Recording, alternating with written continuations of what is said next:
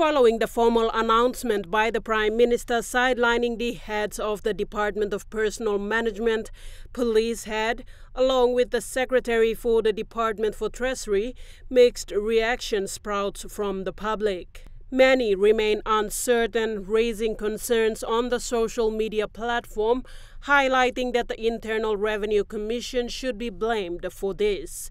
However, this question was posed to the Prime Minister by this newsroom, and this was his response. Naturally, RC is an agent of government who's just doing what the policy is and what they're supposed to do. This is not a RC-related issue. This is a Treasury finance-related issue in terms of reconfiguration of the payroll system. So people should be properly informed. It's not IRC, but us here at the management of the payroll systems. Sharon Engnui, National EMTV News.